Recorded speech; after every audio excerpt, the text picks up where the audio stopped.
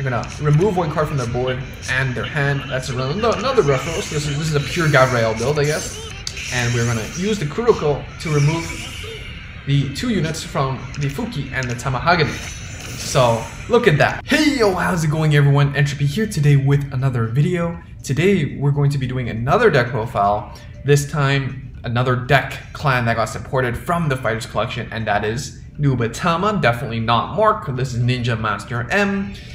I quite like this deck. Overall, the clan's approach is quite interesting. Hand destruction has always been great in certain formats and certain card games like Yu-Gi-Oh! It is literally the end-all be-all. If your opponent can't draw cards, if their opponent has no cards, they can't play the game, and by default, you should be winning, right? So, without further ado, let's talk about Nubatama.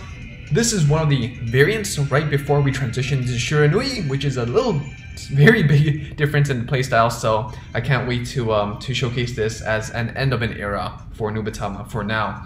So first of all, there aren't really a lot of changes. We're still playing Kuroko, which lets us Soul Blast 2 to remove 2 cards from our opponent's bind zone, and we have many ways to put cards onto our opponent's bind zone. For example, Fuki, which countermasses 1, puts into your soul to bind to 1 card from your opponent's hand, and cards like Tamahagane, which binds card from your opponent's board. So there you go. We play other grade 1s like Dreadmaster, which helps us countermass 2 for the opponent to discard 1 on their beginning of the next turn.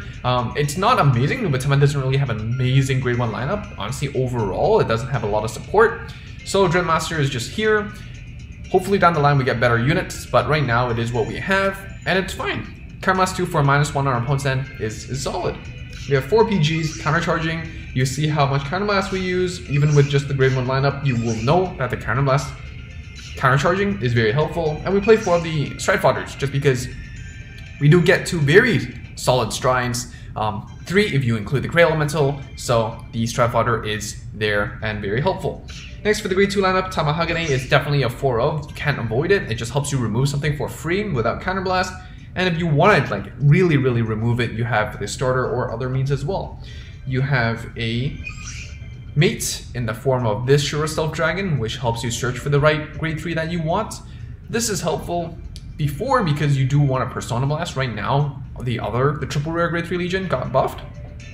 So it's not so important, but it does help you cycle through the deck, I guess. And you do get to remove something for your opponent's bind zone and become an 11k beater, so there's that. We play 4 of the Darani Kongo. This is very important actually because it is an 11k beater when you're in Legion, and when it hits, you can Soul Blast 1 to remove 2 cards from your opponent's bind zone if you're a Vanguard in Legion. So it's basically a better version of the starter if you're in Legion. And lastly, we play 1 of the 9+3s per each card that's binded. So it does synergize well with Tamahagane, and it does synergize well with the Fuki. So there's that, helps you scale up a little bit. Doesn't really come up too often, but when you're low on cards, then the numbers could matter. Next, for the main ride target, we're going to ride the Kurijiri Kongo. This is your break ride, +10. You bind 1 thing, and then at the beginning of their turn, they discard 1. And if your opponent has 3 or less cards, he gets +3k, so it's a 14k beater. This card is pretty good because it does synergize well with Stride. Obviously when you stride on top of this, it won't activate the break ride skill, but we can break ride, force the bind, and then you can stride on top of that. You don't have the +10k, but you still have that -1 on your opponent's end. So when you're going for lethal, it is very helpful. Next, we play 4 of the Hokage Kongo. This is your second ride target or your break ride target. This legions with both of the 2 mates you have, and when you legion, you bind 1 thing and you choose 1 card from your opponent's hand at random and bind it as well. So this does synergize well with the units that remove them from the bind zone. And you can Soul Blast 1 to get +2k for if you have another unit in the middle column to help you legion early if you need to. And we play 1 of the Mandara Kongo. This used to be at 4, but right now we play it at 1 only, simply because it is not as value. The triple rare got buffed to actually remove something on the board, so this is less important. Or remove something from the hand, I forgot which one. 4 heal guards because why don't you play 4 heal guards? Next, we play 1 of the Harmonics because why not? We play 2 of the Madu because this is our Lord and Savior. When we're in Legion, you basically get to discard a grade 3 to add a grade 3 from your hand. You get to choose which one, which means that you can re-Legion if you discard a Stride Fodder or you discard like a Break Ride. So it's very nice, and it helps you fix your ride if you need that. For your first ride target, generally going to be the Geratsurakan. Sorry. But when you hit, you can counterblast 1 to have your opponent discard a card from your hand, so it's basically a better version of Dreadmaster, which is quite nice, and 2 of the Joru Hiraken. Okay, so when this attacks a Vanguard, counterblast 1, Soul Blast 1, counterblast 2, choose one of your opponent's records, bind it, and if your opponent has 3 or more cards, you can choose one from random and bind it. If your heart is a Sure Stealth Dragon, you put those cards into the drop zone instead. So this is really nice because, well, all your grade 3s right now are Sure Stealth Dragons, and it's just quick and easy skill. One of the negatives of this card is that it only activates when you attack a Vanguard, which means you cannot bind front row intercepts, which does suck, but Tamahagane helps you deal with that, so you're good on that department. So overall, Nubatama is quite interesting. If your opponent doesn't expect these kind of plays and kind of doesn't really care what you're doing, you can catch them off guard, and you can definitely get them into a little trouble. You know, whether that's like a few combo decks like Messiahs that really want their pieces, just a few binds here and there could definitely be a pain in the ass. So without further ado, let's go into a game or two and see how this deck performs on the ladder. Now, I think that this is more of a fun deck, frankly. It's really hard to be competitive with this deck because it doesn't really get too much support right now, and the deck doesn't really plus. Like, the deck doesn't really draw at all. You can remove your opponent's cards, but you don't really draw in the sense other than Madu, which can be a little bit of a trouble, especially when all the decks can really draw into their pieces and do all the shenanigans right now. Like, you're still relying on a little bit of sacking and top decking to get your little combos, like Fuki into Tamahagane into the starter, Kuroko into the Soul Blast 2, remove 2. So overall, like, I don't think the deck can compete at that high level yet, but it has the pieces where if you just get a little bit of support, if you can just plus a little bit more, I think it could definitely be quite the dark horse in the metagame. So before we go into game 1, I'd like to thank our members of the channel, Kamui, Nova Grappler, 2 Mellow, Casey, and ZBD. Appreciate it so much for supporting the channel, and if you like the video so far, like the video and subscribe if you haven't already and want to see more. So I'm trying to keep the explanation part a bit shorter and try to go to the game as soon as possible. Let me know if you prefer a little bit more in-depth explanation, and I'll try to do that as well. But here we go, game 1 against Gear Chronicles. Very nice sleeves. Remember to use your playmats. I think I'm a bit too late already, but yeah, let's try to hit that target. Going first, of course, we get that 1 draw right now, so it definitely helps, especially when we don't really plus, as we just mentioned. In terms of the ride targets, start off with Kuroko, generally put it behind the Vanguard circle. With the grade 1, I like to ride the Stridefighter or the Dreadmaster. The grade 2, I like to ride the Common Mate or the Scaler, and the grade 3s, the Break Ride or the Legion, depending on the matchup. So here, we only have the Starfighter, so we're just going to ride that. And we're just going to pass. Unfortunately, the Starfighter doesn't help us, give us that grade 3 consistency, like it does with most other decks at this point, because they did get their G-Era support. Nubatama, probably a little bit later down the line. I'll probably need to wait for a little bit more, a very bit more. But I promise you, it's probably going to be worth the wait. Shiranui is quite the menace. I don't know if it will translate well into 0 because you're using your opponent's units to beat themselves up. Why are you hitting themselves? Why are you hitting yourself? And what that means is your opponent's defense would be scaling, would be at 16-21 before your units are attacking. So it would be interesting, but we will see how it works. Using the Stride Fodder, helping them search the Chrono Jet. When they don't play the grade 3 searcher, they are a little bit more reliant on this. So that does get a little bit annoying. But I've been testing with the resist starter as well. And the Legion here, Ruin Disposal Dragon, is still really solid. But there is a new double rare that helps you get more consistently onto your Chrono Jet, which is preferred and is the more popular option these days. But it is still something that you can test and play around with. Alright, let's take that 1 damage. That's PG, that's unfortunate. But luckily, we do have 1 PG here. We do want to draw into a Halo Guard, hopefully, because Chrono Jet does have the Guard restrict. And that could be a pain in the ass. So, actually, Tamahagane here isn't bad, because we do have the combo. Surprise, surprise. So let's do this. Let's combo. Let's get rid of the starter, actually. Let's use this, Fuki. Now, what this combo gives us, right, is it gives us 2 cards in the bind zone. It gives us 2 cards in the soul, which means the starter will proc, and that is quite fun. Heal is fine. Heal is fine. Ideally, we draw into like a grade 3, but heal is fine. They heal, that's fine. But we did get rid of their Chrono Jet, and we did get rid of their starter, so hopefully they have a way to search for another grade 3, because this could be really unfortunate, and we could be both grade stuck. And since we're grade stuck, I don't mind that. I really don't mind that. We do need to top that grade 3 too and not get grade stuck, and hopefully we can. But hopefully they get grade stuck too, so we can play this little turtle game. It could be fun, it could be spicy. We do have the PG in the drop zone, which means that we do have that counter charge set up, ready to go. And if we do draw into a Legion, that is one of the great targets that you can put back to the deck, so we could potentially draw into another defensive option. Rhine Faye is going to go into the counter charger. SP, very nice. Quite like this card when I started playing Gears, but right now I think you have better options.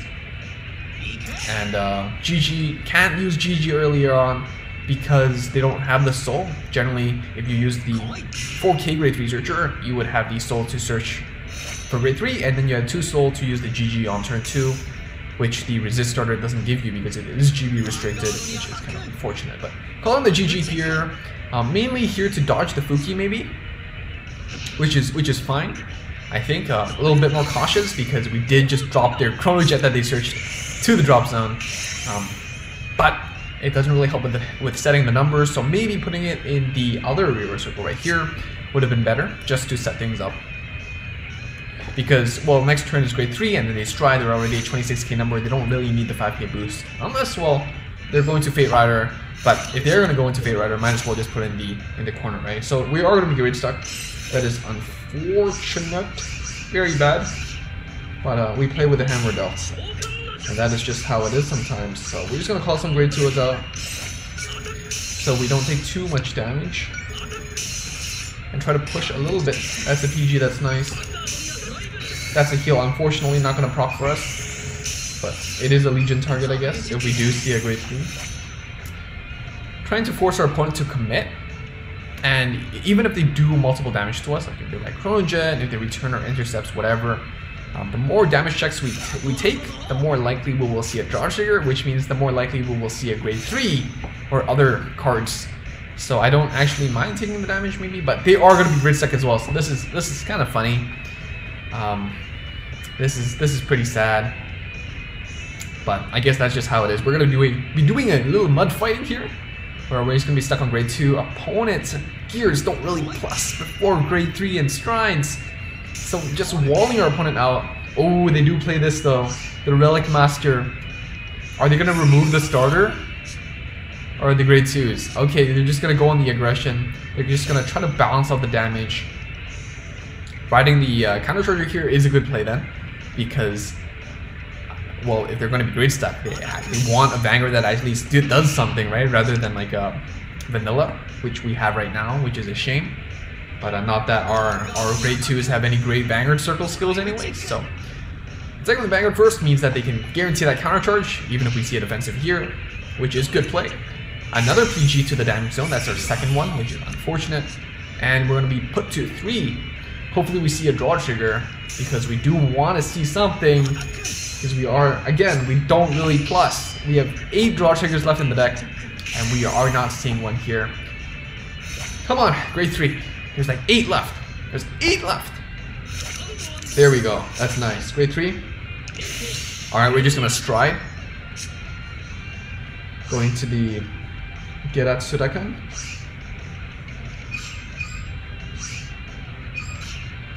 Just stride first, talk later. We could also Legion, but I feel like just drawing into more stuff, just trying to remove your opponent's board and minusing your opponent. Getting more draft checks here, especially since we have so many triggers left in the deck, probably is the better play right here. And making sure whatever our opponent has in our hand, it is going to the drop zone. They only have 1 card. And there we go, draw trigger here on the 3rd check. There's gonna draw trigger. I guess if they defensive draw, then that 1 card right there is not gonna be guaranteed to drop. but it is still a fine play, I think. Just force them to discard, make them struggle. You know, even if they top deck a grade 3, they might have to discard like a Strive Fodder, which makes their play a lot more awkward.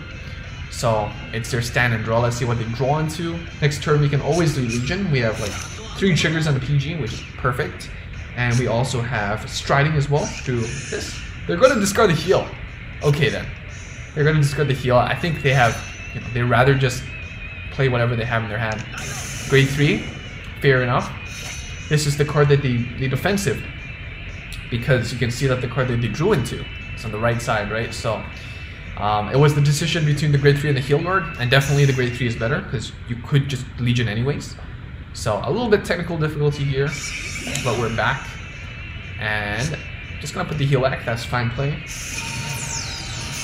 I think rather than the counter charger, I would put the resist or the relic master back, just because you are a little bit behind, and the resist does protect themselves against like a Tamahagane or a Hokage Gongo play. So definitely a little different here, valuing the counter charge when they have 3 open counterblast. I think just, yeah, I think maybe just whatever they drew is a little awkward. Maybe a defensive, maybe a grade 3, they'd rather just save.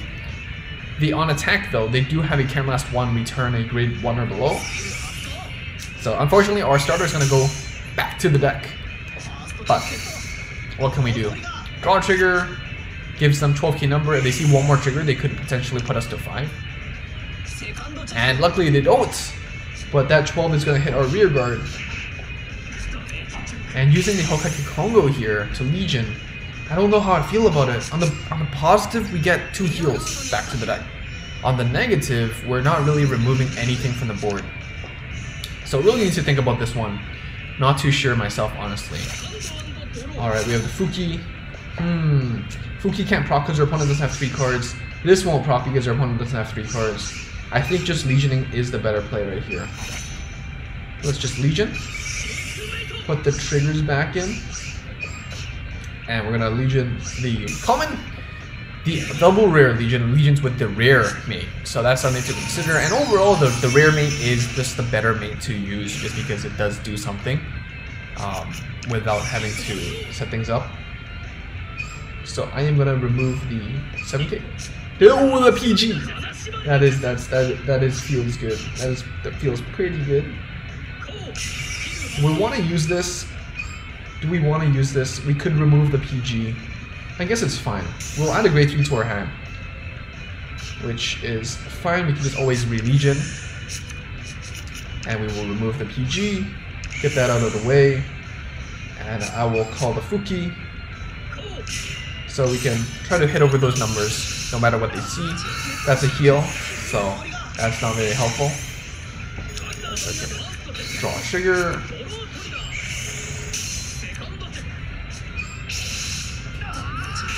Okay, they're at 5. They get that Stride Fodder back, which means that they can stride, but they don't have GB active at all, which means they can't use some of the shenanigans that they do have, like the guard trick and the crit. And even then, we do have the PGs. They can't use the next stage because they are not Chrono Jet Heart. So they do have a little tough situation. They do have Ride Phase, which means that they do have a grade 3 in their hand. Would they rewrite? Maybe if it's a Chrono Jet, they would rewrite. Just so they could remove some stuff with Counterblast 1 and actually activate next stage. But they are low on hand, so I don't really know. It's a hard spot to be in. Fate Rider here, I think, is just really great option, just to get rid of the GG, put something else onto the front row so they're not as vulnerable. A resist unit would be great, just so they know that we have a Hokage Gongo. So I think that definitely just striding, you know, you don't need the Chrono Jet right now, just striding, going into the Fate Rider, spinning the GG into a Ishin, calling something out, going for lethal, asking for 1 defensive, and bracing themselves. I think that is definitely the play I would go for. But if they wanted to be more aggressive, I guess going into Chrono Jet, striding, removing that intercept, and just trying to build the numbers would be the play to just go for game. But here we go, just gonna go for the Stride Fodder, keeping the grade 3 in your hand. Going for Chronos Command, interesting. This is definitely not what I expected. But I guess they do have the soul for it, just to remove the Fuki, I guess. I don't know. I really don't know. But I guess if they want to go attack Vanguard last, it doesn't really matter because the on-hit doesn't work. Just gonna call down the Chrono Jet. Maybe they don't have the Fate Rider. And I guess that's the hard part about this game right now is a lot of the good pieces are GRs. So lots of new players or old players alike are you just don't have all the good options available for you unless you grind or invest really money or a lot of time, which I do the latter. So it is a tough spot to be in. The game is not very friendly for sure, but we play with the hand that we're dealt, and sometimes that's part of the enjoyment. That's part of the challenge, and I hope my fellow free-to-play players can enjoy that to as much as you can, and fellow whales can appreciate that. They have access to more units than some other players, and definitely gives them a more exciting playing experience. So we see the draw trigger, the Ishin, but we're going to PG that. And the question is, do we stride or do we re-ride in Legion, or what do we do? I definitely think that the stride play isn't that amazing. I think the Legion play could be good, just to remove something, because the Legion doesn't say your opponent must have 3 courts or more.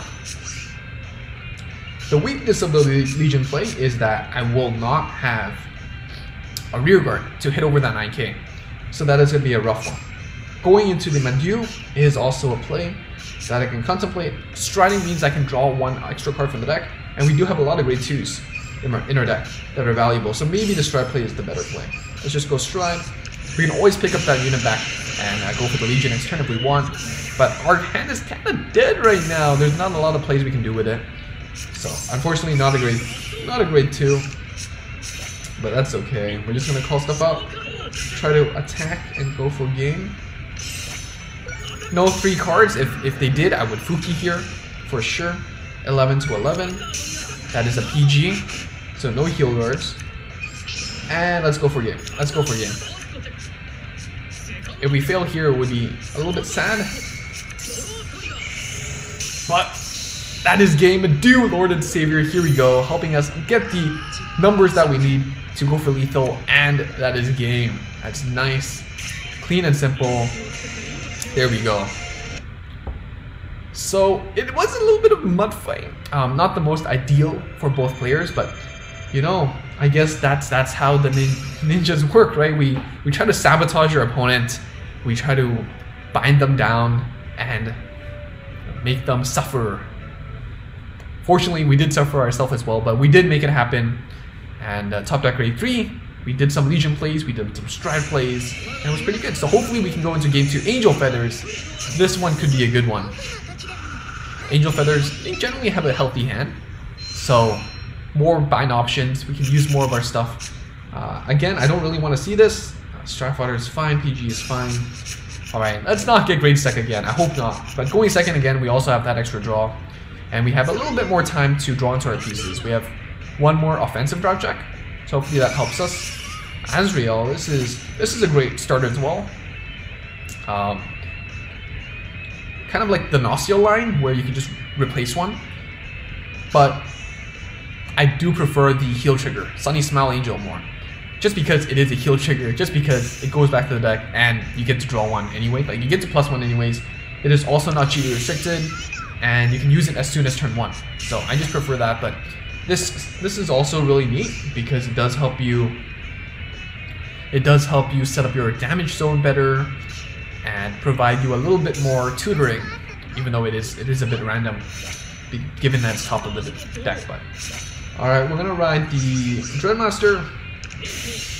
Not too important to me. I'm gonna call down the Fuki, and we're gonna a little poke for 7 and poke for 12. A little ghostly. One thing to be I was about to say one thing to be careful of is that the Pegasus does get extra power, but then I already did the stuff. But luckily we did sack, so that's fine. It worked out, and we did see the grade 3 for the first time, so that is nice. Stand trigger, Refros. Very OP card in the TCG. Unfortunately here they did soft nerf it in the sense that this ability can only activate once per turn, even if there are other cards with the same card name. In the TCG you can use this as many times as possible until they restricted it to 1 for quite a while. I'm not sure if it is still restricted to 1 right now, but it is a trigger that goes back to your deck, helps you draw, and do all the stuff that Angels do want. So, and back then, you know, your Pegasus would scale up immensely. You check these stands, and then your opponent understands that it's time for them to die. So there's that. Alright, we're just gonna ride this 9k. We don't have the Tamahagani combo, but that's okay. Just gonna pull back a little bit, and we're just going to battle. Play a little slower. You can always double Fuki into the starter as well, but I don't know if that's necessary right now. I think I'd rather keep my board, my pieces, and Fuki when the time is right. Later down into the game, when our opponent's resources is a bit lower, more burnt out, so then we can really strangle them of resources and go for game.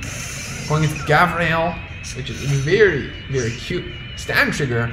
This is also something that we saw in the championships, where generally you play 8 of the Legions plus 1 of the Gavrail or the Refros as a stand trigger.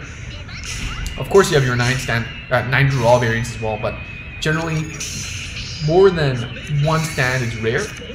But it could be interesting in how it plays out. They have the 19k number because the new grade 3s all have the on place plus 4k. The main grade 3s all have that skill, which is helpful. We'll ride the Kurijiri Kongo, which has the ride animation. Haven't seen those in a long time. Well, for one, because I do turn them off. I want to go through more games faster, and because, well, I don't have most of the new skins, so that is just sad. Using the Joruruken here is pretty good, honestly. Our opponent has 1 to 3 cards in their hand. They have stuff on the board that I want to remove. Solid card. Tamahagane, that is pretty solid too. Okay, I can use this. I'll use Fuki. Dump 1 thing. Helps us set up our soul as well, which is helpful. Okay, I'm gonna use this. What does this number get into? 15, it doesn't have numbers, so let's get rid of this. Battle 9, 15, and 31. Gonna use the skill, dump the mate. They're gonna remove 1 card from their board and their hand. That's another reference. This is a pure Gavrail build, I guess. Heal, very nice.